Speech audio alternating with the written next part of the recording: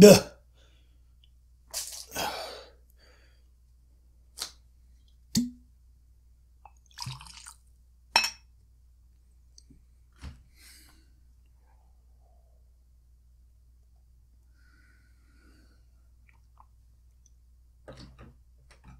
Yo dog, Kenny Boucher here, Next Level Painting, hitting you up on the literal best of all days. On this Friday morning, I've got something super special for you guys, the Nurgle Plague Hulk, and I'm dedicating this video to my good friend, Michael Carlin. This is for you, my man. So what we're going to be doing today is focusing on some of the clutchest Nurgle colors, utilizing washes, dry brush technique, airbrush. We're going to be doing some gangster gumbos as usual, and tons more. I want to say thank you to everybody who supported us on Kickstarter. It was more successful than we ever could have anticipated. Don't forget to check out the emails we've been sending out to find your surveys in your inbox so that we can give you the stuff that you paid for. Mostly everyone has already done so, but there's a few people out there, and I just want to make sure that we can use every avenue we can to make sure that you know that you got to tell us what you want, just in case. Also want to thank my patrons over on Patreon. You guys have been helping me so much. And that leads right into thelongwar.net as usual. We're going to a 2-week model. Veterans over at thelongwar.net are going to get 2 weeks early access to all these videos. So everyone who's, on YouTube, watching them for free, which is fine. Watch them for free all day. That's what we make them. As we've said a million times before though, we don't do it for money. It does take money to do this. So if you want to see these videos 2 weeks earlier with no ads, go to thelongwar.net, try it a week free. Use your redemption codes, get discounts right now from our 3 major sponsors. Literally, it pays for itself. You buy one, set of paints this month, it's already paid for itself. So don't hesitate to check all that out. Anyway, don't want to talk your guys' ears off too bad today. Let's jump right into it. Let's do this thing. Part 1 of painting the Nurgle Plague Hulk. This is one of the first models I ever painted as a professional. So I'm really excited to come back and paint another one. I primed in black, and I'm going to start off with Vallejo Air dark green. Really simple process. I'm just going to crush the skin out with just this dark green. It's a really solid base coat. Really nice dark green, not too dark, not too intense. It's a good drab green, which is pretty much what most realistic Nurgle schemes should have.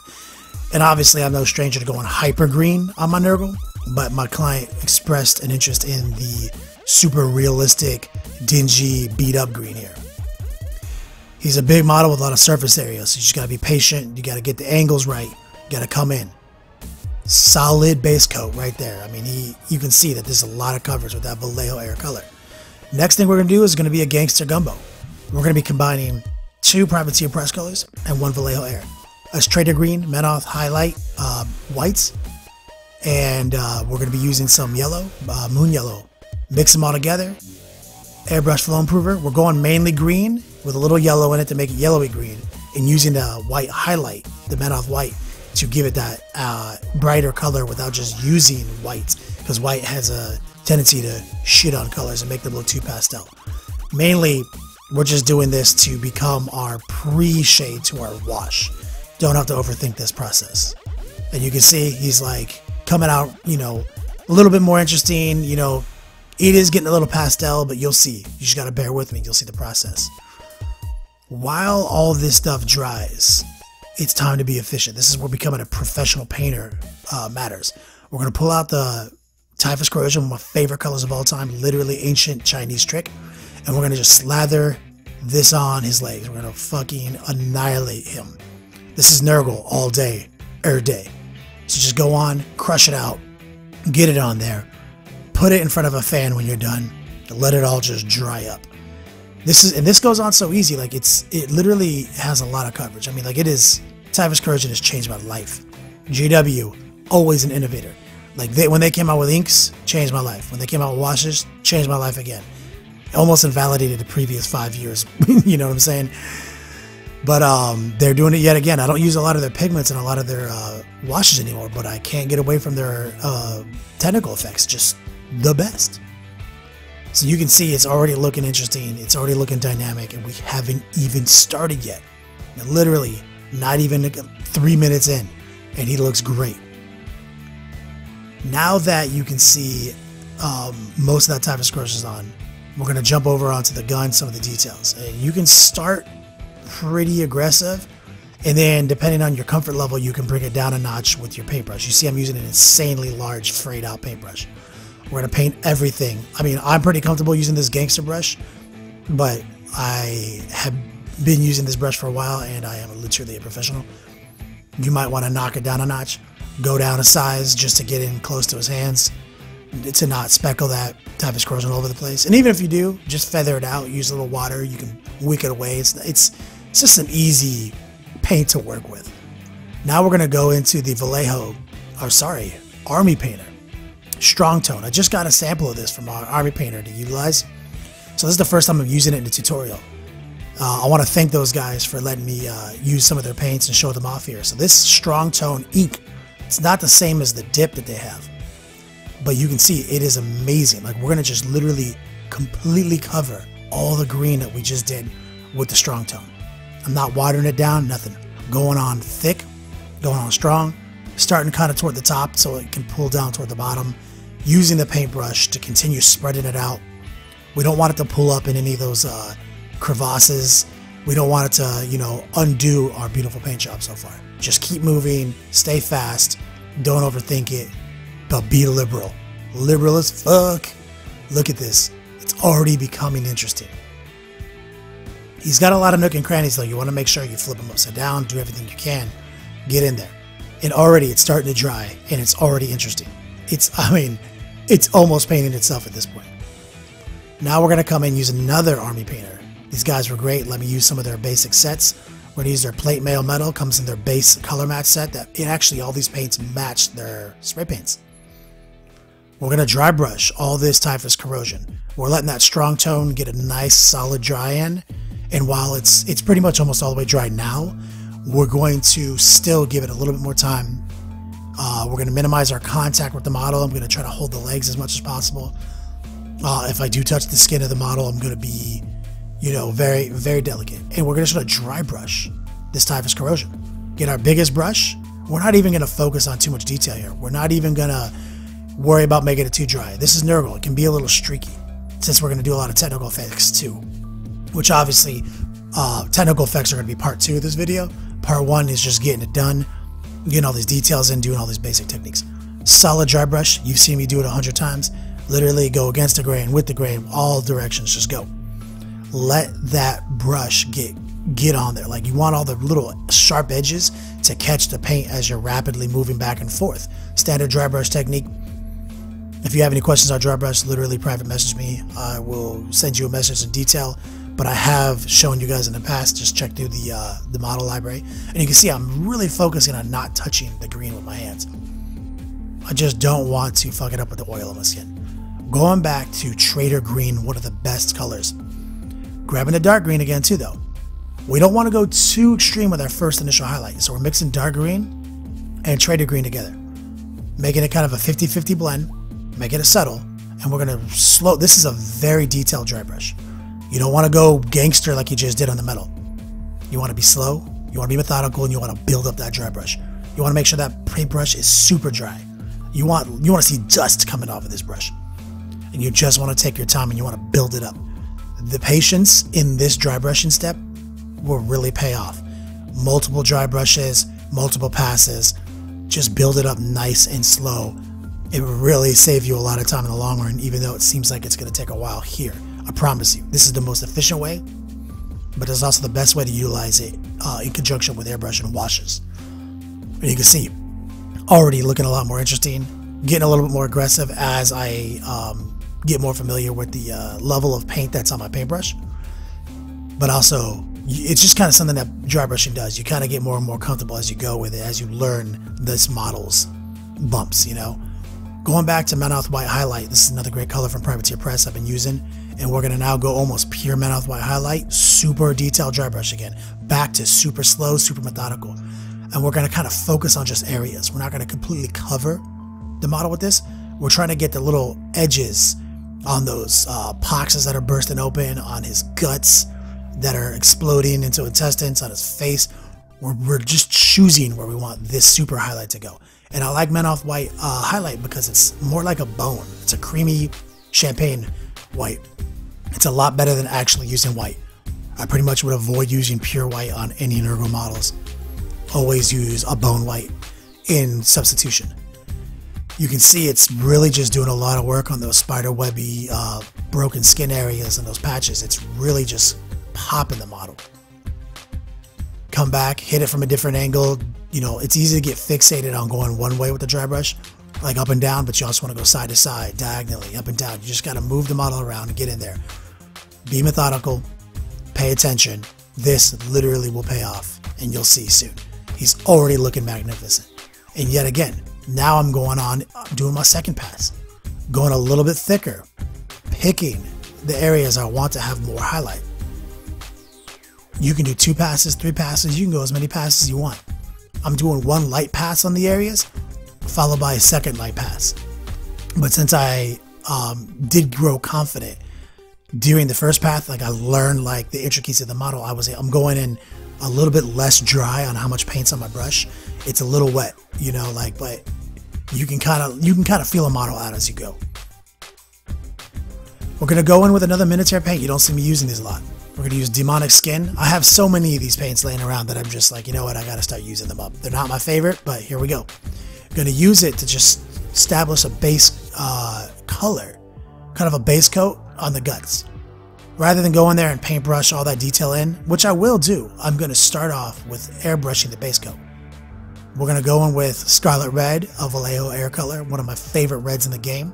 And we're going to like kind of just start playing with how I want the red to interact with the purple there. At this stage, I'm not sure where I'm going to go with it, but I always like to make these colors interact. I like to make that red create like that irritation, that sore infection, you know. And sometimes I just don't have a clear path in mind where I'm going to go, and I just kind of go freeform. I kind of go artistic. And now I'm just feeling it out, deciding I want this red to go in every little area that you see big open sores to indicate infection or irritation. It really, you know, it really just shows you how effective an airbrush is as a tool. Instead of pulling out your paintbrush and filling these little cavities up with paint, this is giving me a nice little subtle, thin layer over the green. And the good thing is red interacts with green very well. It sticks to it. You can see we're getting a nice inflamed look here. Super gross. We're going to be moving on, cleaning out our airbrush, taking this time to be efficient. You know, like I said, put it down. Anytime the model's drying, you could be doing something else. But also, we can just admire how beautiful this bastard is looking. We're going to be moving on using another favorite of mine, old school technique. This is not a Vallejo air color, but it's still one of my favorites. It's the magenta. And I'm kind of deciding that I don't quite like what I've done with the guts there. And I'm going back in with the magenta and I'm establishing more of a pink. And now I'm going to just put it in anywhere I think that it'll highlight or offset that red. Because I really like the purple pink complement to my Nurgles. Whether I'm doing the hyper greens or the realistic greens, it's just something I've been doing for a long time and I believe in it. I love the way it looks. Now it is time to pull out white. Pulling out the Vallejo Air White, and we're going to mix it in a little bit with the colors that we've been using, and we're going to now blend out those guts. We're going to put it in with that magenta, create a nice pink. You're going to want to really water this down so it doesn't speckle all over the place, and you want to maintain control so you don't get the speckles all over the beautiful green that we just established. And it is coming out nice. You're getting a nice transition coming in, really building up a nice detail. And now we're going to do the tongue. Like before you go and airbrush the tongue though, you're probably going to want to paint it. And you can see there I made a mistake and I'm in there too watery, so I'm using a paper towel to kind of soak up some of the water. Sometimes players fuck up, you know, but there's ways around it. But I am trying to do a wet blend. So now I'm blending the red back into that pink white that we had. I used what was left over in the airbrush pot. And I'm blending it together, and you can see a nice wet blend doesn't take very long to establish. Especially since I'm just going to use it as a baseline for a glaze or a wash. This does take a little bit of practice though. If you don't feel comfortable with this, practice it on a couple of the models. But you can see that the key to a wet blend is keeping the paint wet. Going back and forth, having your paints out on the palette. And we're just using a little bit of pink and white from the Vallejo magenta mixed in with the little Vallejo Air White. And we're just going back and forth with that in scarlet red. And now we're just highlighting it up, making it look beautiful, making that disgusting tongue look amazing, giving that clean dirty. And there it is. It doesn't look too bad. So now what we're doing is we're going through and all those little skin breaks and we're painting them red. Using a little bit of white, a little bit of red, making them kind of pink. You don't have to really focus on these because we are going to go back in with a technical color and fill those in. I just like there to be a solid base. Now we're going to start picking out all the pustules. Like, you don't want to slack on this. This is easy. This is just this is one of the best oranges in the game, or actually browns. This is Reaper Orange Brown and Reaper Harvest Brown. These colors are unprecedented. Like, you need to get these in your game. This is Reaper Master Series. We're going to also incorporate some Flash Gets Yellow from GW, and we're going to start highlighting them now. Now that you've built them all up with that brown, we're going to go in, quickly throw a little bit of top layer on there with that yellow mixed in. And it gives you that disgusting, looks like it's about to pop look. It is just, I just love these models. Like, I get mesmerized by the Plague Hulk. So much detail in this model. Like, this is just an epic model. You can tell that whoever sculpted this model was a true fan of Nurgle. There is nothing in this model that does not speak of Nurgle. Same deal, you can use all those same colors on his horn. You definitely want to pay attention to every detail. The more details you pay attention to in a model like this, the better it's going to look. We save so much time with the wash technique, the dry brush, and the airbrush, that we're going to take that time that we save, put it back into doing things like finding all those little pustules, all those pox marks, painting the horns, painting everything, giving it a nice little wet blend like I showed you earlier. Using Menoth White, come in, highlight everything with Menoth White. Like, Menoth White just keeps coming back. You know, it's just one of the best colors. Painting the ribs, I use it a little bit on that horn up top. It's just, I can't even, like Privateer Press makes some of the best paints. It's also one of the best deals. You get so many more ounces of paint for your dollar in there, and the pigments are so strong. It just works so well for everything. Now we're going back to Vallejo. We're going to use their Flesh Wash, and this is possibly becoming my favorite wash, this and their Sepia. And we're going to wash all those guts we just did. Nice light wash, but be methodical and get it all in there, because I decided I want all those maggots to have a little border in there. He's got a lot of, in case you didn't realize, maggots are spilling out of his intestines, and what better way to bring attention to those maggots than with a sick wash. So go on and wash that. Wash anything you think you need to. I'm going to wash basically the guts, some of those open wounds, the tongue, everything. And this flesh wash is just so good. I mean, look at those guts already down there. Like, it dried so fast. It looks so real. Go in, hit everything. I mean, I'm talking, don't leave stones unturned. You know, go and paint all those little pox marks. Go, I mean, just anything that can help. You know, like, there's so much work to do on this model that you don't want to slack. You don't want to say, you know what, it's fine. We're going to go in and paint every single one of these little pimples. We're going to just focus mainly on ringing it so that there's a nice clear border around it, creating a degree of contrast between the pimple and the green skin. It also helps blend the yellow, orange, and the brown together. That's basically what washes are for. But washes, if you use them clever, in a more clever way, you can create more contrast too. Not just, increasing your blend capabilities. Same deal over here. Like, look at how much more realistic all those pox marks just got. I mean, they're starting to look real. Not like a model that was painted to look disgusting. It looks disgusting. Let's pull out the Army Painter metal again and just start hitting those details. Like, you see a little pipe sticking out, hit it with that metal. He's got tons of details that are just everywhere, that are just, as you paint them, you realize, like, yo, I didn't even notice he had these pipes back here. Just be methodical. Take your time, as I've said a million times before. This is one of those models you just can't play games with. If you want this model to look amazing, you can. And you can see, we really haven't done anything that takes a whole lot of skill just yet. All we're doing is techniques. We're doing simple techniques, but we're doing the right techniques in the right order. And that's kind of the next level process. It's the marriage of quantity and quality. The expert delivery of technique. There's obviously a skill in knowing your techniques, and that's why we make these videos. So obviously these pipes have pimples and pustules on them too, and you can see I didn't paint every pustule. You don't have to. You don't have to paint every single one of those huge blisters. Just paint most of them. You know, there can be different variations of disgustingness, you know. These ones haven't broken through the surface yet. These ones have. I'm painting most of them, but I'm not. But like I said, I'm not going to paint every single one. You know, just focus on it. Do due diligence. Do not slack. Like, slacking on a model like this is a sin. It's sin in the eyes of our godfather, Nurgle. There's even pimples growing on the metal. You know what I mean? Like, this is total disgusting plague Hulk. I mean, just Nurgle infects even machine. I love it. Like, Nurgle has some of the most interesting fluff and models in the game. We're going to pull back out our violet. I've been loving this color lately. This is a Vallejo game color. And we're going to paint this drool. Like, he's got like a shower of disgusting spit and drool coming out of the side of his mouth. And this purple violet really is the perfect contrast and complement to everything. I've been falling in love with this color. I've been using it a lot more lately. And you'll see here, it is just perfect for this. And take a second to notice, like, look at those open wounds and look at those pox marks. Like, how good is this Plague Hulk looking? And like I said, we haven't really done anything that crazy. All we're doing is paying attention, using techniques, being methodical, and not being lazy.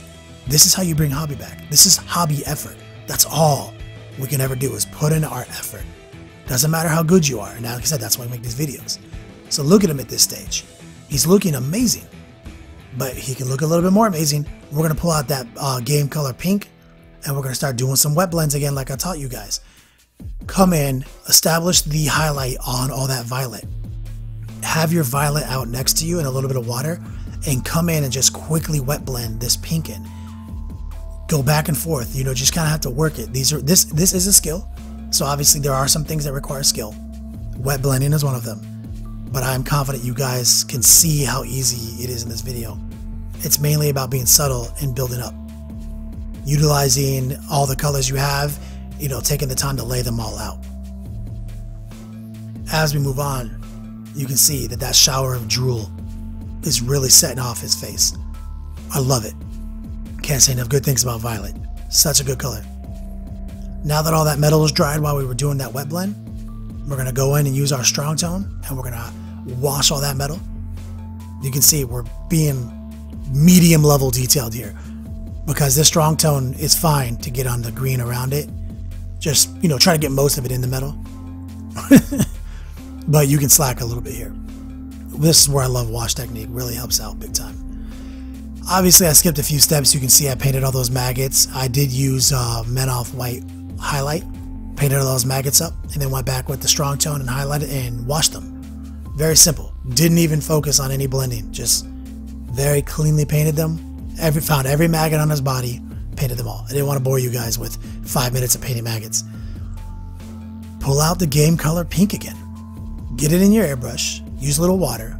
Use a little flow improver, and start highlighting some of these pink areas, like that huge marker Nurgle that's bursting through his skin there.